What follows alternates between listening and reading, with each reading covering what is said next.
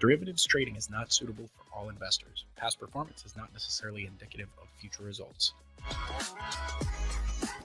Hey traders, in this video we'll go over the order flow chart and study settings in EdgeProX. First, select the order flow chart tab from the lower left of your workspace. Then, click on the scale price graph with DOM icon if your DOM is open. To adjust your volume profile settings, click on the settings cogwheel next to the volume profile indicator and adjust as necessary. Then, click on the settings cogwheel next to the volume imprint indicator.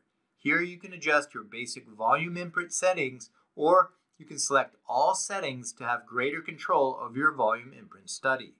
If you would like to adjust the settings for your large trade indicator or any other study on your chart, simply select the settings cogwheel next to that indicator and adjust your settings as needed.